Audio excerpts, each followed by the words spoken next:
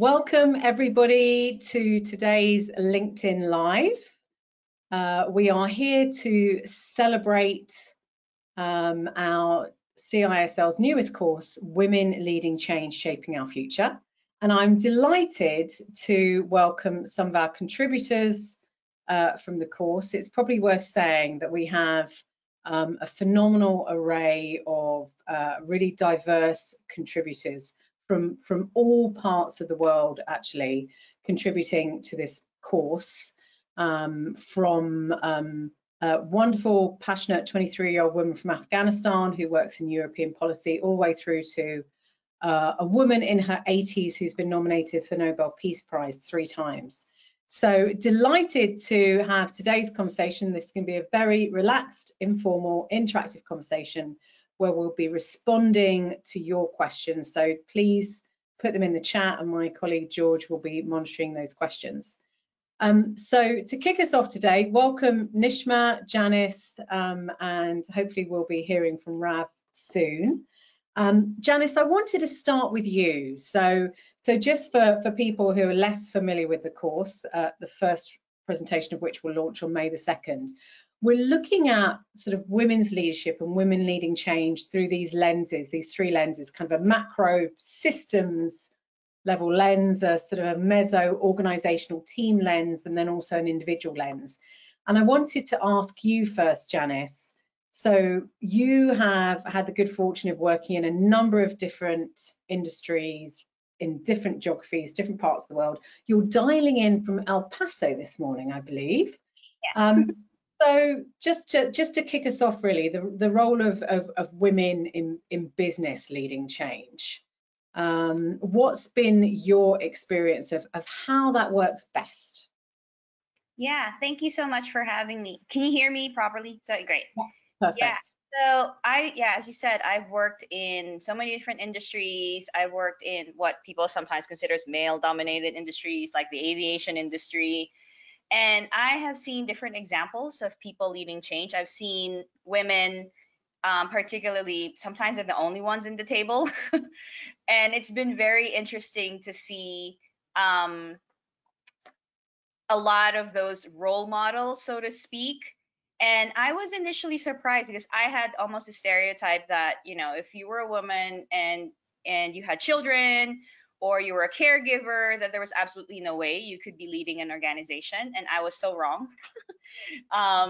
Or that they were women, they may not have a family of their own, but they were youngish, they were like, I think in their mid 30s when they became a board member or a legal counsel. And so I was so surprised that there were so many different examples of women leading change in organizations. And what made that really successful was an open mindset within the company to allow, to almost, I didn't want to use that word, but almost like to look out for people who had those sort of skill sets and be almost willing to try out that sort of leadership, if you know what I mean. So I found that as almost a commonality, that there was an openness to identifying these types of women and bringing them into senior leadership.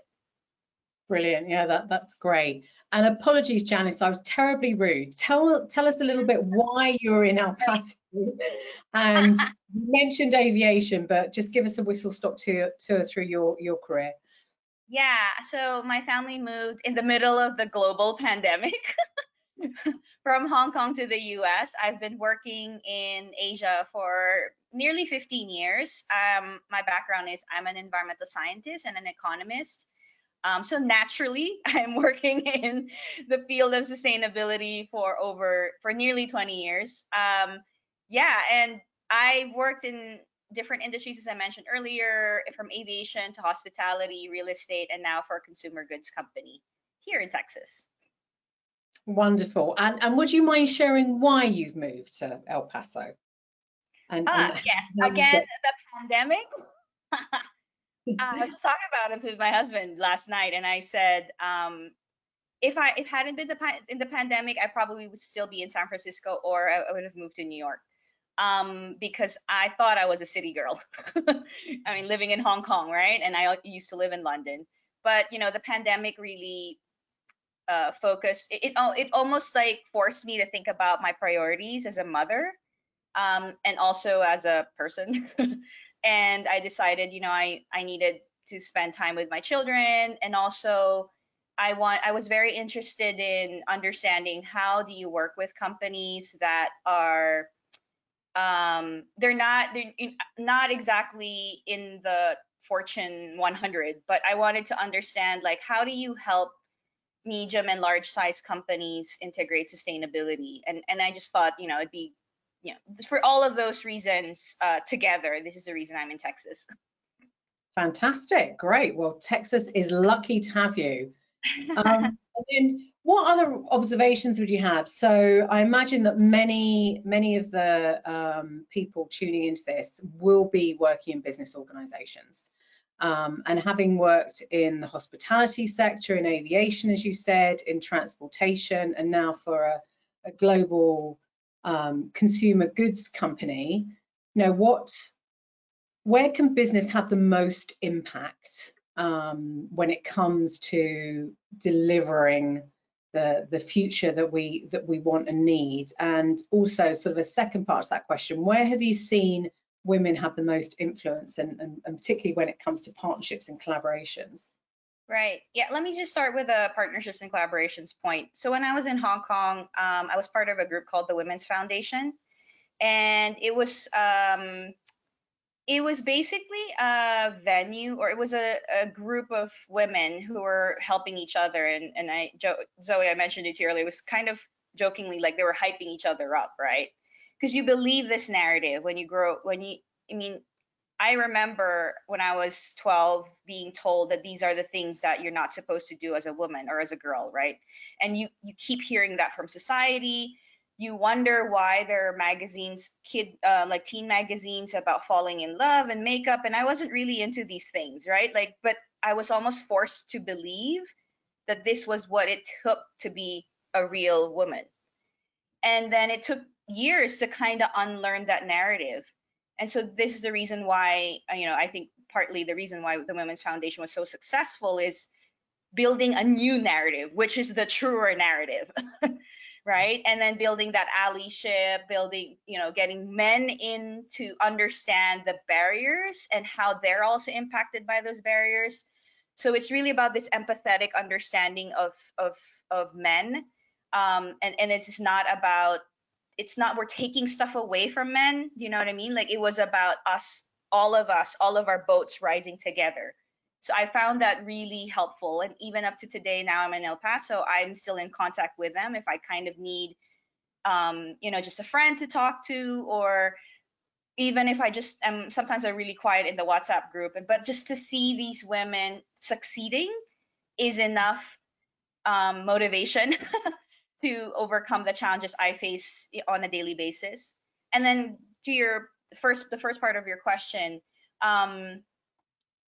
were you asking about what sort of things would look like What, in what terms? what's the specific role of business? So having worked in a number of different sectors, how can business in particular as a sector be a force for good?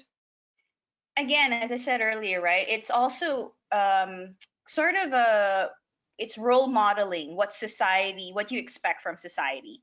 And if we keep talking about, oh, women should have equal rights, or we should give more opportunities for women, business has an opportunity to provide that, almost like a vehicle of that sort of change.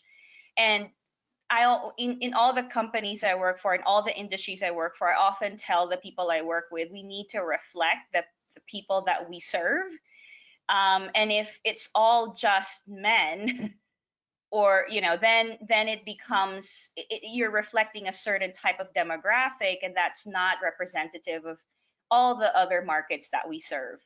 And so that's really the sort of the reason why business is helpful in that regard. Yeah, absolutely. I think that's such an important point. How do we reflect the people that we serve? How do we make sure that those voices are heard at the table? Which leads me nicely on to you, Nishma. So how do we also create cultures where people feel that they can bring their whole selves to work and actually speak up and challenge others, and feel comfortable raising their voice, if you like. So Nishma, perhaps you might want to just start a little bit, sort of telling us where you are in your career, because like many, I think, have, you started in communications, then looked in engagement and sustainability. Tell us where you are now, and would love to get your reflections. There's a lot of talk these days about psychological safety, and I know that was a big focus for you in your last role at the pharmaceutical Roche, and would love to just get your reflections on why is that important if we're to ensure that we can lead change and lead successful innovations. Yeah, absolutely. So so you're right. So my background in my career, I started off in comms, in PR, and then about 8 years ago was introduced to corporate responsibility, and it was then that I started recognizing, just to your earlier point, about how business can really be that force for good, how businesses can develop products and services that are commercially viable but actually still really benefit society. And following that, I then made a complete career change about 5 years ago into my previous role, which was at Roche, as you said. And most recently there, I was leading corporate responsibility, well-being and sustainability. And this is where I started to learn more about this concept of psychological safety. And this is a term that was really coined, it was initially coined a few years ago by a behavioral scientist called Amy Edmondson. And at its highest level, it's defined by the belief that people in a team should be able to feel safe when taking risks.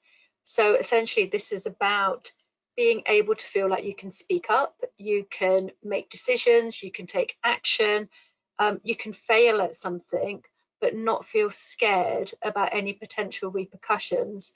In fact, it's the opposite, where if you do these things, speaking up and making decisions, that you also demonstrate you're accountable for it, but actually that's also recognized and rewarded. And if this is done really well, like if it's done in a team, in a team where everyone is feeling safe and feeling like they have a role where they contribute, what this actually then in turns, the benefits of this is that it really starts encouraging that creativity, bold new ideas being created, really helping to unleash a team's potential, and really helps foster inclusion as well, because when you create this safe space in a team, what also happens is that people start having this real sense of belonging, because they feel like they're part, everyone's part of this decision making. So I guess my advice to anyone, if you're in a team, you're building a team, you're developing a team, really think about how can you create that safe space where everyone feels like they have a chance to contribute, and feels like they belong. Yeah, no, I mean, it's one of those things that sounds absolutely wonderful, but I imagine is much harder to build into practice, because effectively you're trying to embed it into the culture, and we all know how difficult it is to change culture. When you look back at how you did that, what worked best, would you say? Where have you seen it work best? And I guess also then reflecting forward, you're in a new organisation now. You've only recently started at Legal & General. What are your tips for yourselves and others that might be in new roles? Like Janice has not been that long at Helen of Troy. How can we as individuals bring that psychological safety to our teams? How do we model it? So yeah, this is something that it's definitely not going to happen overnight, and it also shouldn't be seen as an end goal. I don't think it's not something you reach and then you're done. It's almost like something that you have to nurture to really help embed it into the culture of an organization. I think one of the things that's really key to psychological safety is communication. We all know how important communication is, every day in our working life. And in many teams, quite often communication can still just be top down, but it's also about not only thinking about two-way communication, but also almost side to side. So how can you encourage people in your teams to talk to one another, to share responsibility and to share that accountability for the decisions they're making as a team together? That's really important. One of the other things, and then, how do you encourage that safety? So how do you encourage people to feel safe in communicating with each other? how do you get your teams to feel like they're being heard and they're being listened to? How do you listen to your team members as well? And as I said, this takes time. So there are like practical steps that you can start implementing to kind of nurture this and to encourage this behavior. I would say one of the first really is kind of that self-reflection. So as a team leader, or as anyone who's really passionate about this area, how do you take some time to self-reflect and think about your own position? Are you demonstrating vulnerability?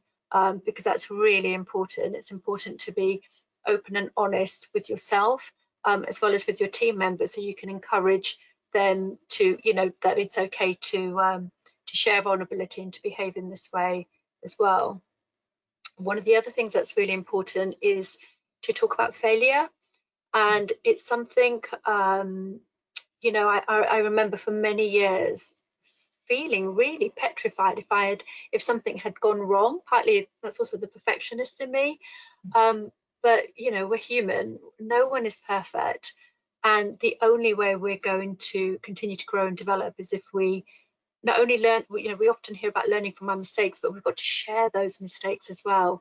So as a group in your team, you can learn together, share together, and move on together as well. So Yeah. I think the second part of your question was about my new role. So yes, I recently joined Legal & General, which is a financial services organisation in the UK. I've just joined the sustainability team, and I'm only 1 month in, and I think I've already seen actually how difficult it can be to be yourself and be really authentic when you're new, because you're still trying to, you know, you're meeting new people, you're trying to understand the culture, this new culture. But I think one thing that I've learned is just try and be yourself from the outset. I know from experience when you try and be someone that you're not, it's not going to last very long. So, you know, whatever your natural style is, you know, if you're I'm an introvert. For many years, I thought there was something wrong in being an introvert, and now I see it as a strength. So I guess my advice is, yeah, wherever you are in your career, if you're somewhere new, if you've been somewhere for a long time, just definitely always be yourself, be authentic, because it will encourage others around you to be that way as well. Yeah, that's brilliant advice, Nishma. And it is interesting, isn't it? Like when we go through these transitions, how it really puts into sharp focus, you know, the practices that can support us, or also perhaps the things that, you know, kind of trip us up. And I think it's interesting in Women Leading Change, we look at sort of masculine and feminine leadership traits, and obviously both men and women can have both. And I think, you know, we've seen this clear evolution from the old days of that old kind of hero leader model, which was, I have all the answers and you will just follow me, as opposed to, well, what do we think? You know, how might we approach that together? Because actually, of course, we don't have the answers. The world is complex, it's changing, you know, it's volatile, ambiguous, uncertain, and we can only come up with new, interesting solutions if we're listening to all voices and bringing some of these other voices to the table. So thank you for that, Nishma. I'd love to invite Rav into the conversation if she's here. I think she looks like she might have just dropped off, but hopefully Rav will be. If you are there, Rav, just speak up. I can't see you. So Rav will hopefully be bringing the perspective of, you know, particularly her work with women in STEM professions. But perhaps Janice, I can come to you on this as a woman who started in STEM. You talked about starting off as an environmental scientist, and that's obviously, you know, been a strong outlook for you. Just curious to know, you know, you talked about how, you know, you had to sort of, in a way, peel back some of those unhelpful narratives about how you thought you were supposed to be and what you were hearing from society in terms of expectations of girls. You know, what would be your advice? I mean, it seems to me when you look at the numbers, we have so far to go. You know, if you look at the numbers of women in STEM roles, in engineering, in, you know, technology, How can we really start to build momentum there? What's your personal experience? Yeah, I mean, growing up, I was very lucky that my mom was adamant that I was not going to believe the narrative. My mom wanted to be a scientist, and she wasn't, she was of that generation where she was stopped. And I think that that moment when she had me, she was like, I'm not gonna let that happen to my daughter. And yeah, and so my mother, every time I'd come home and I'd be like, the boy said I can't do this, or the teacher said I can't do that, and she would immediately be like, don't believe them, you can be whatever you want. So she was my hype girl, my mom. And I think that now we're in that a lot. I don't know if a lot of people are listening in are either mothers or aunts or sort of the older person in a younger person's life. I would highly recommend that you be that person cheerleading that other girl. I grew up not seeing any STEM role models in women at all. So it was very difficult to say I could do that. There was no one I could look up. Maybe, okay, Rachel Carson, that was it. Like, but that was like in the 60s and I wasn't born in the 60s. So, and it was like, it was very challenging. But as I said, having a support system, particularly my mom, who believed in that I could do anything that I set my mind to. And I know it sounds very cheesy to say that, but it really helped because there are going to be lots of times where I was the only woman in the classroom. Or, as an environmental scientist, you had to go to these places like take samples in a lake, go to a landfill. And immediately my teachers would assume that, oh, you need an excuse letter because you don't want to do this, right? Like they would make, even women teachers would make these assumptions, right? And I know it is coming from a place of love. I often tell myself that, but I've had to have the courage to say, no, I actually want to do this. And not be bothered. I'd come back from let's say going to a landfill and I had a class and I had to know going to class and I'd smell, like landfill. And I'd go to college at a college class and everybody would look at me. And even at that young age, I was already telling myself, like, don't believe the narrative. I didn't quite say it that way, but there's a level of strength. Yeah, and knowing that you had, as Nishma said, you really had to find and accept who you are and be who you are. Is Zoe still there? Oh, I think she might be frozen. Yeah. Oops.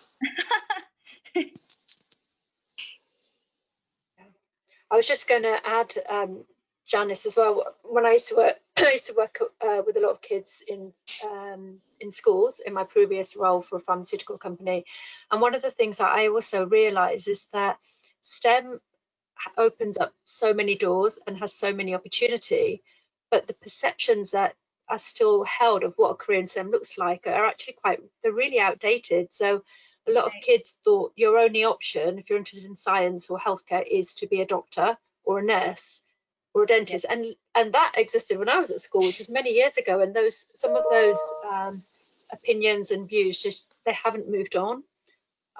So I think there's such a big role that not only teachers and education systems can play, but also businesses can play to really show kids, young adults, what opportunities there are beyond once school finishes.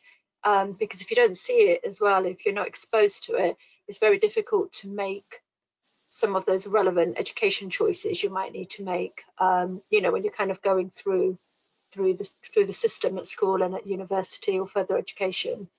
Yeah, that's right. That's right. I mean, there's a lot of resources out there. There's a Netflix film called Women Who Look Like Scientists, and just being able to relate, right? Like I can do that.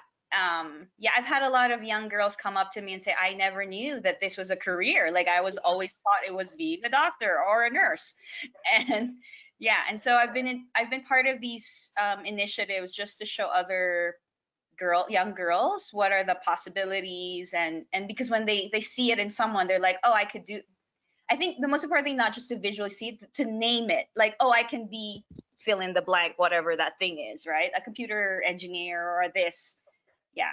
So that's, yeah, definitely. And I can see how businesses would support that. Yeah. Yeah, I think the role model part is so important, and it's so wonderful to hear how you had your mum as your role model. But you know, if people don't have that, almost looking outside of their household as well to see who could potentially be that role model. But also, if we take it one step further, like from school into the workplace, again, role models are so critical to demonstrating the change that you can make, and not being female, you know, not letting that be a barrier. And yeah, what I've always found is those role models, just having people that you aspire to, you know, that you can learn from, that will help you along the way as well, is really important. Right. Yeah. And I think it goes beyond just STEM, right? Like a lot of the industries that, I mean, the ones I used to work in, the ones you're working in right now, are mostly, there are a lot of men in senior leadership. And being able to kind of point out, like, you know, we're open to different types of people. It doesn't need to be just one certain type of person. And to be actually see it, you know, as I said, when I was in the aviation industry, I was so excited when I saw a female pilot. Like, I couldn't believe it. And I would almost be like, it would almost be like seeking a sister and say, how did you overcome this? Because I know how challenging it is, right, to be in that sort of really male dominated fields. And there's another one, I used to be in real estate with construction. That's another. Wow. Yeah, right, like. Yeah, that's tough. Yeah, and I would always be so curious and interested to know, like, how did you guys overcome this? This is not easy. I can only imagine, you know, what you guys have overcome. Hi, Yeah, Zoe. definitely. Hi, Zoe. Oh, I think we lost Hello, her. everybody. Just Okay, go ahead. We can't hear you.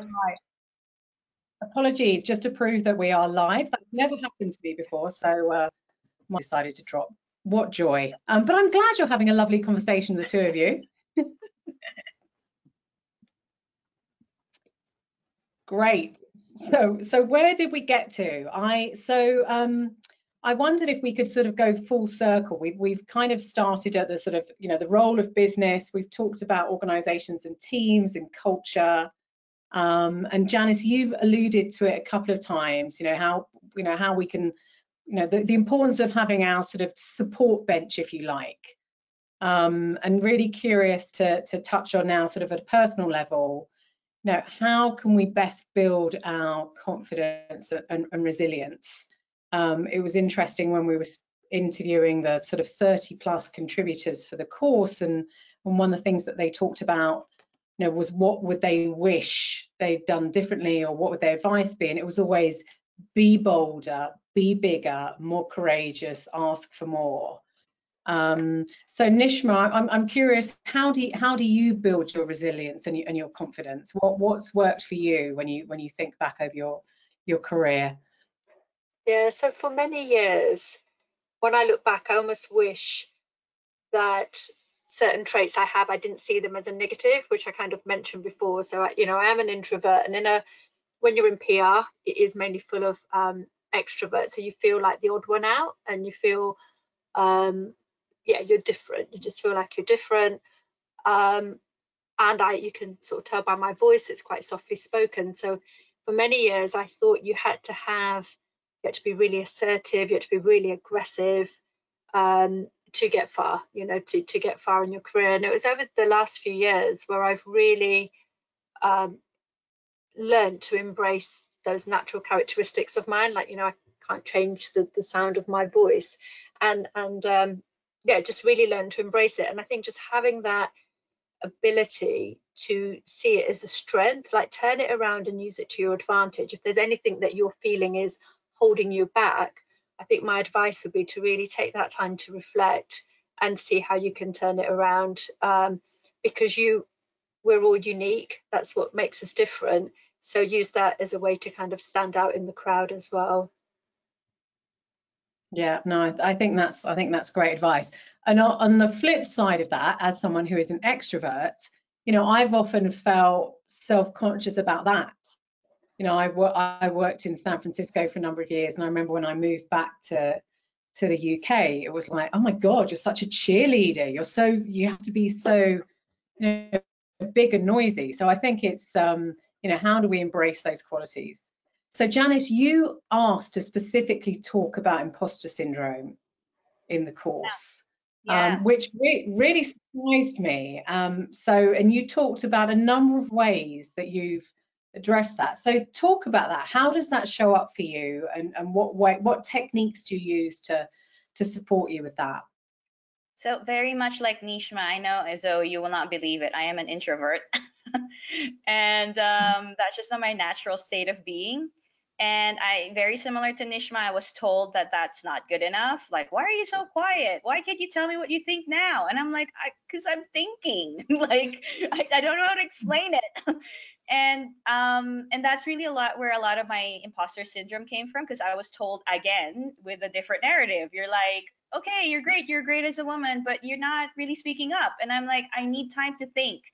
And what I've learned is, and there was moments in my career where I tried to live up to other people's expectations or definitions of how I should behave, and it really exhausted me. And I think Nishma will agree, it's very exhausting to try to be an extrovert. And so what I've done is got into meditation. I've done a lot. I've been meditating for 7-8 years now. I don't know if I mentioned as well, Zoe, that I exercise. I train. That's the term I use. I train 5 days a week, like CrossFit type. Like I do 50 burpees, that type. I weight lift, and part of that is just to remind myself of what I can do. It's just me reminding myself that a lot of the things that are holding me back are just in my mind, and I have a choice to accept the narrative that's given to me. I can say it's almost like a RSVP to a party, like somebody saying to you, Janice, this is who you are, and you're given a choice. People feel like I don't have a choice, but you actually have a choice. You can, like in Clueless, you can RSVP to a party or not. So I choose, and so now I choose not to believe and not to RSVP to my own imposter syndrome party. and and I do that through, just reminding myself of the things I'm capable of. And as I said, a lot of that comes from meditation and, just training, doing a lot of cross training. Yeah, I love the anecdote you gave in the interview, which was, where you'd like turn up in a meeting and look around the room and go, I bet I'm the only person who has done 100 burpees before I turned up. Yeah, it's so empowering when I go into a room or a virtual room thinking that way. Like I'm sure I'm the only one who's done this. So it just breaks my imposter syndrome. Yeah, if I can and I love that. just add to that, Zoe. Yeah, if I can just add to that as well, because I struggled with imposter syndrome for many years, and it didn't actually affect me till I'd been working for around more than that, about 13, 14 years. So that's kind of when it hit me, and I didn't even realize it was a thing. I didn't realize there was a term for it. I just constantly felt like one day I was going to get found out, and it was that feeling was like this weight on my shoulders for quite a long time, until it was recognized actually by my manager, and then it kind of felt like, oh, I can talk about this. But the one thing that's actually helped me as well is just realizing that what used to really hold me back is when somebody asked me a question, particularly a senior leader, and I'd feel like I have to have the answer, because if I didn't have the answer, clearly I wasn't good enough.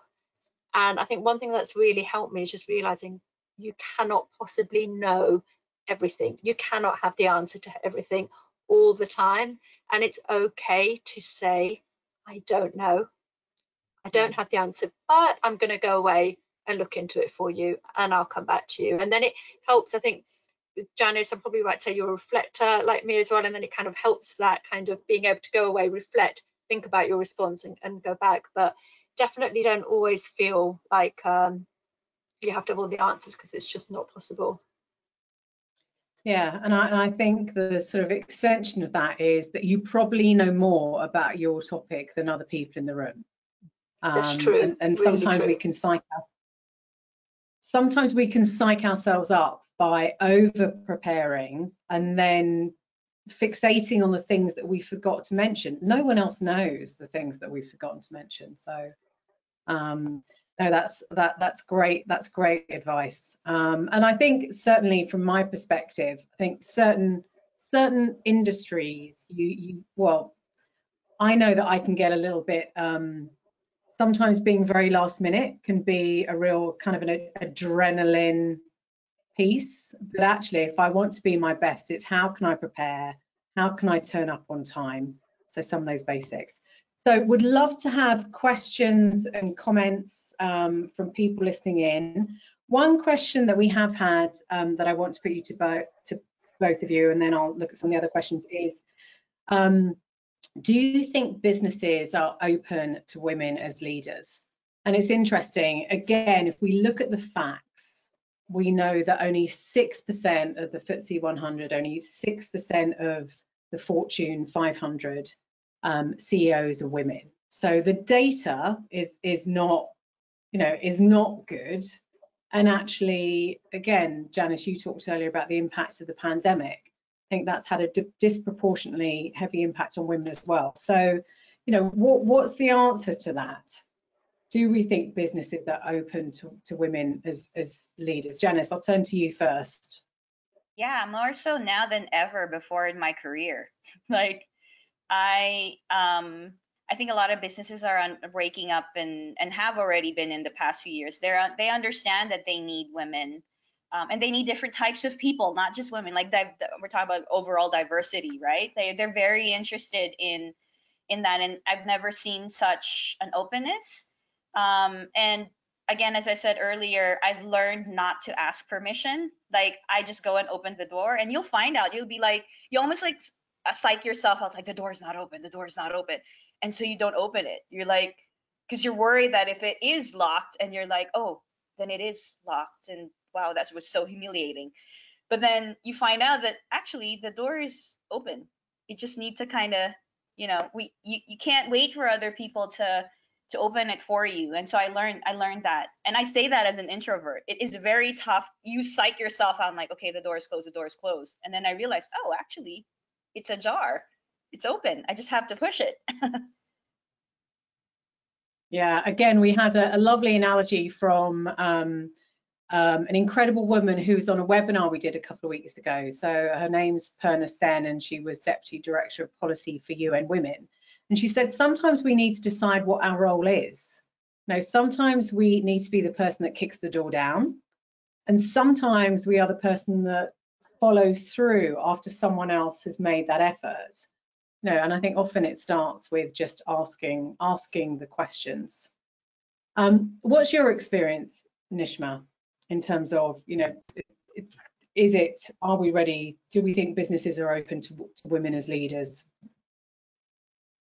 Yeah, so like Janice, I would say, yeah, absolutely. And I've definitely experienced that with the recent organizations I've been employed with, and they, kind of all being quite big brands. But it isn't just about women as well. They're really open to change with embracing diversity in all the different forms that diversity comes in. And where I work at the moment, Legal & General, part of the organisation is called Legal & General Investment Management. They're an investor, and they've actually made really bold commitments in this place where they won't invest in other organisations that haven't got a diverse board, like or ethnically diverse board. So you can really see businesses are really pushing other businesses as well to kind of drive their change.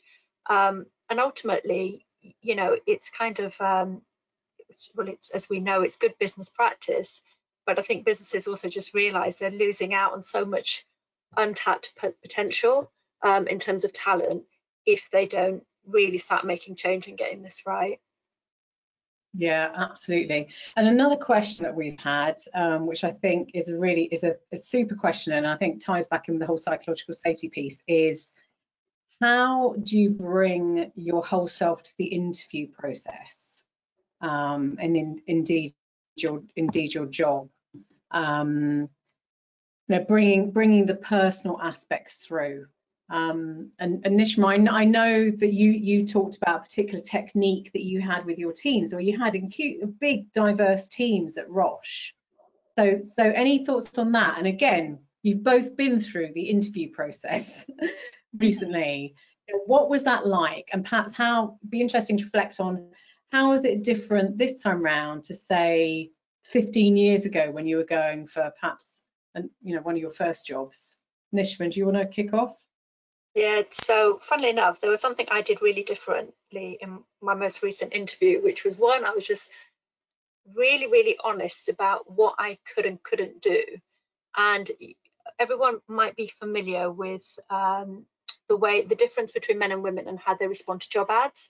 And there's this statistic, I don't know what the exact number is, but something like 80%, men will be 80%, they'll look at it and think, right, if I can't do 80% of it, that's fine, I'm going to go for it anyway. Whereas women will feel this need to tick every single box on that job description.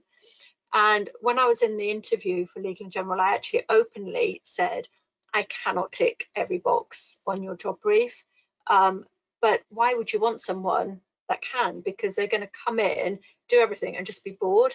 Whereas for me, and I said, I can't tick every box, but I'm willing to learn. And that's what you'll get from me, this real appetite to learn and grow and develop, because this really is an opportunity for development. So I think my learning was just really be yourself. And I know it sounds quite a cliche or quite obvious, but it's actually quite difficult, particularly in an interview process. And most of them are virtual right now as well.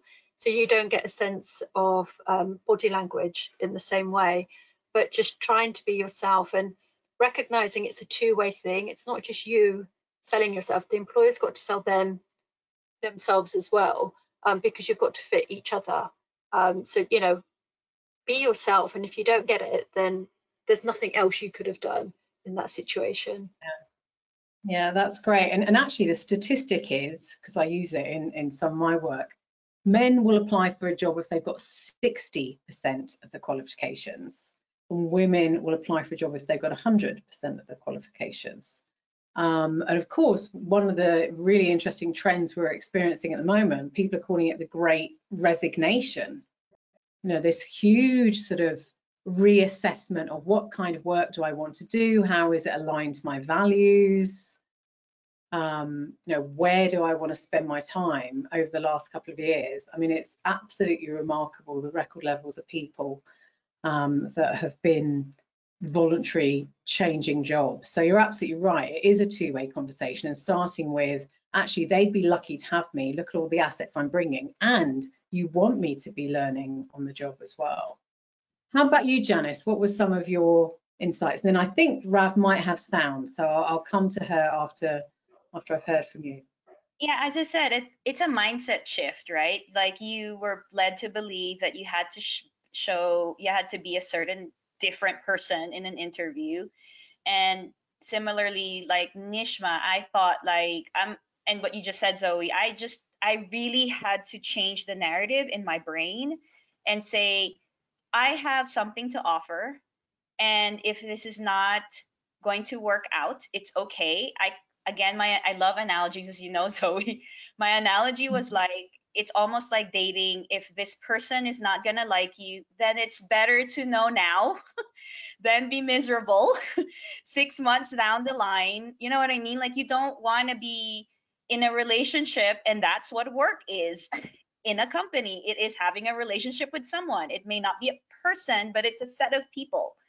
And if they're not going to accept you for who you are when you show them who you are during the interview, it's going to be pretty miserable when you're there for longer, right? So it took a while. It really, really took a while for me to understand that this is also about the company selling themselves to me, because we're always thinking it's me selling myself. And when you think that way, immediately you're going to think, what can I do to get this, right? Like, it's that. Yeah.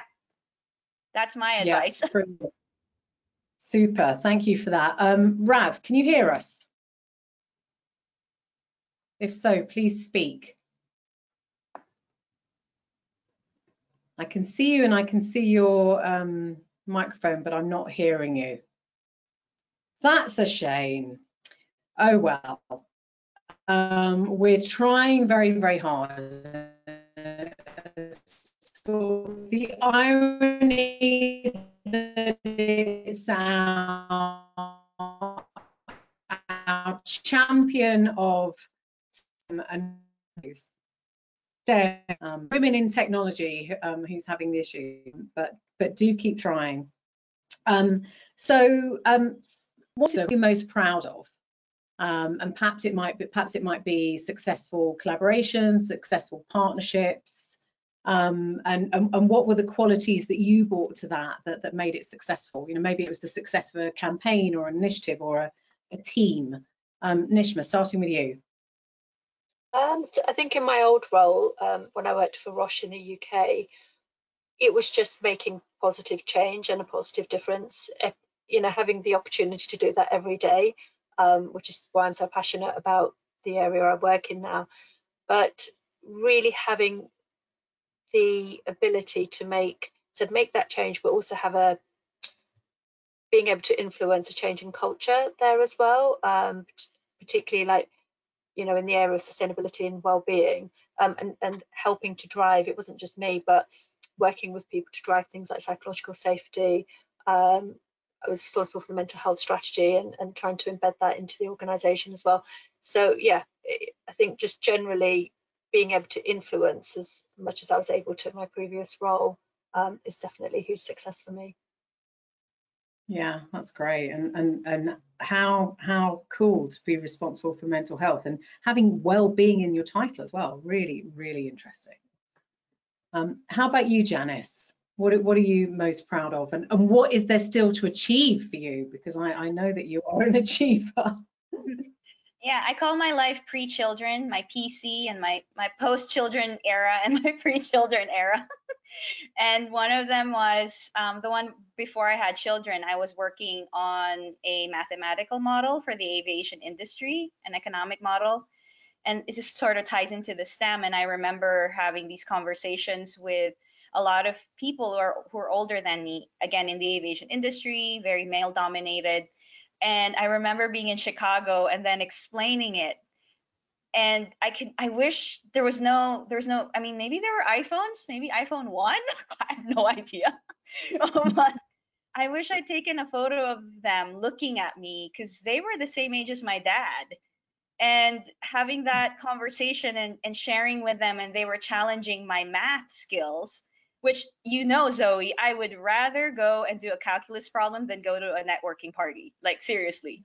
But they did not know this. The room did not know this. So I was so in my element. And even up to today, when I see how the aviation industry has used that work I've done, just I cannot believe that I did it. And I can't believe I was pregnant with my daughter, my eldest, at that time. And I look back and think like, wow, like, I can't believe I had so much courage. Like, who was that woman?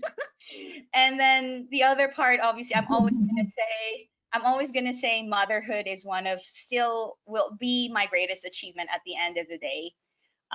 Because to raise children in a world that is changing so rapidly, and constantly reminding both my daughter, of course, with all these, you know, women empowerment principles, but also raising a son who understands that his identity as a male does not have to be what society tells him, because a lot of it is also about our very high expectations of men as well. And that can also, we don't talk a lot about that. So I know we will in this course, but it's, you know, as a mom, I understand now, and I'm married to an amazing guy. And when I look at it, I think it's a great thing that my husband doesn't feel intimidated by what I want to achieve and what I've achieved. And again, he's been a part of that support system. And I want my son to be that to whoever his partner is going to be when he grows up, right? So that I'm not quite, that is the achievement I'm trying to meet, Zoe. Talk to me in 40 years and I'll let you know if I meet it.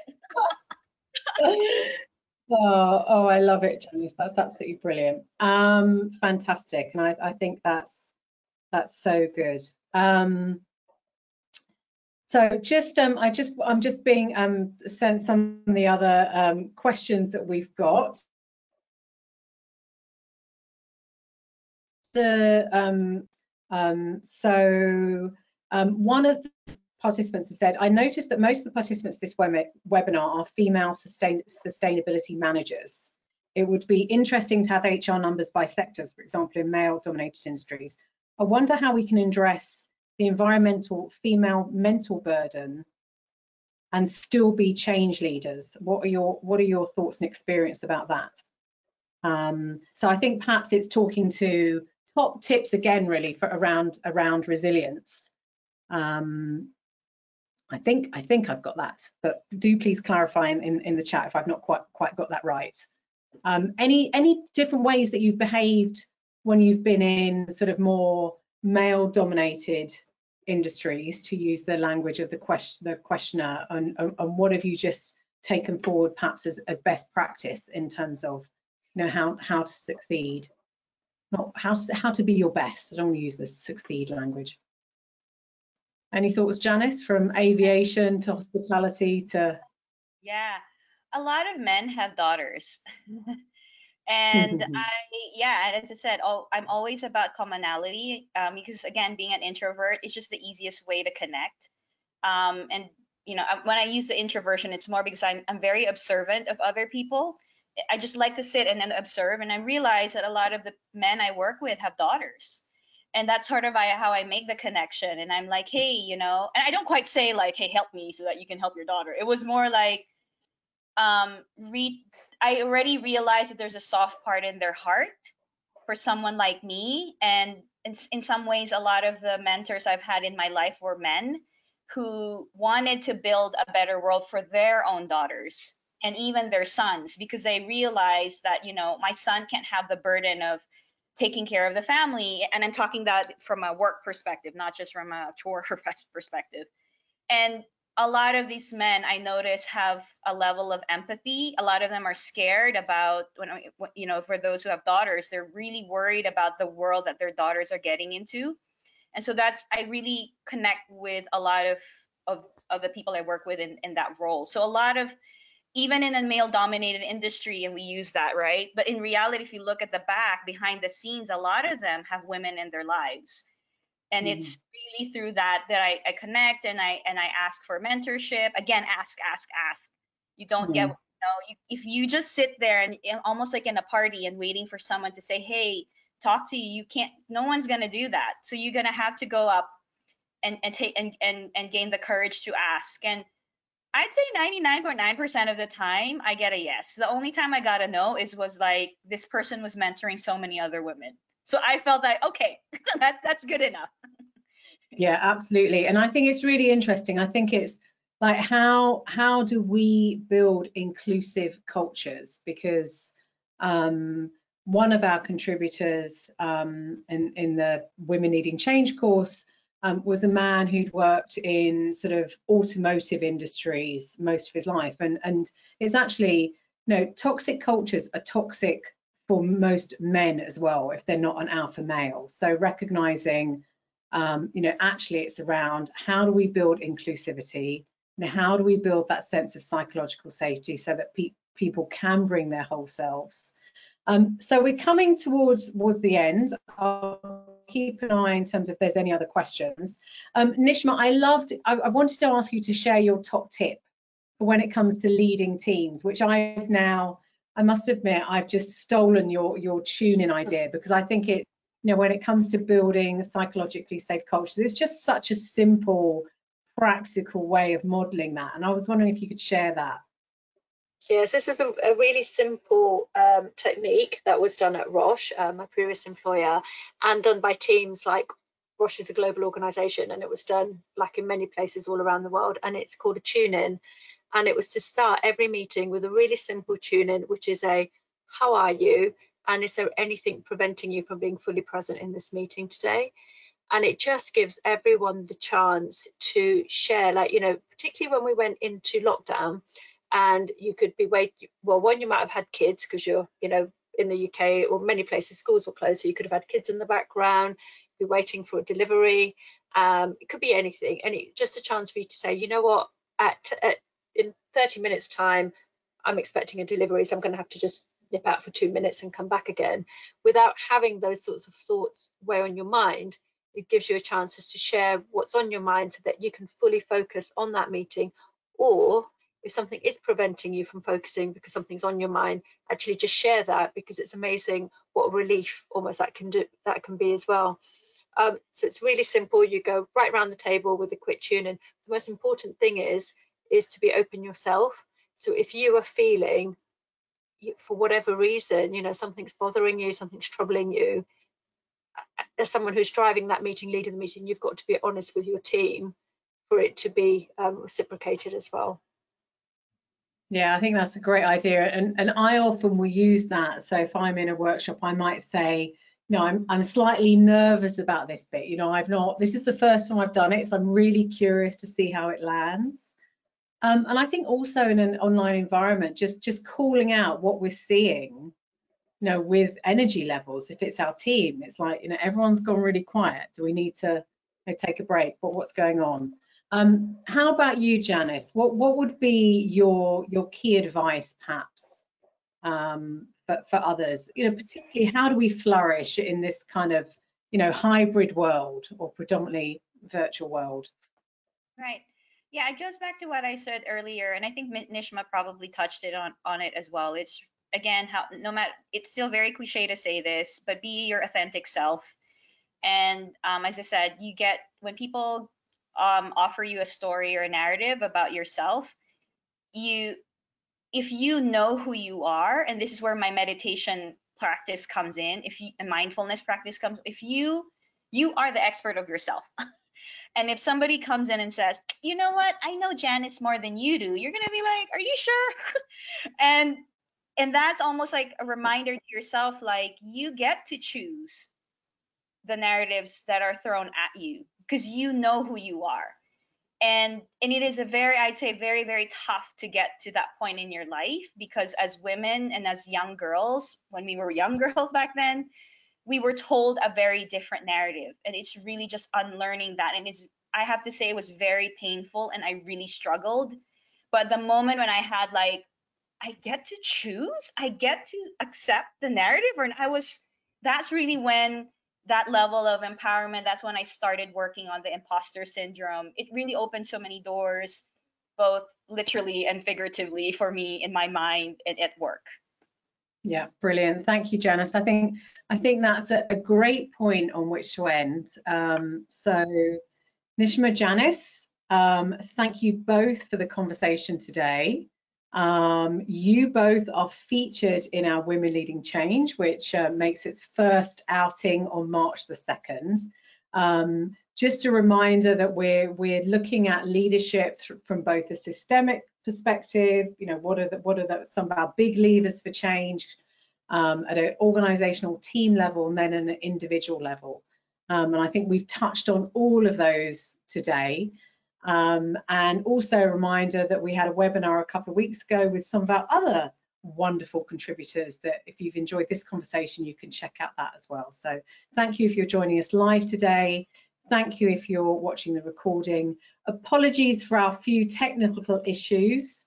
Hopefully might even have smoothed some of those out with the recording, and look forward to seeing you hopefully on the course. So continuing the conversation. Thank you both very much, and for a great conversation. It's been wonderful chatting to you today. And thank you everyone who's joined us. Thank you. Thank you.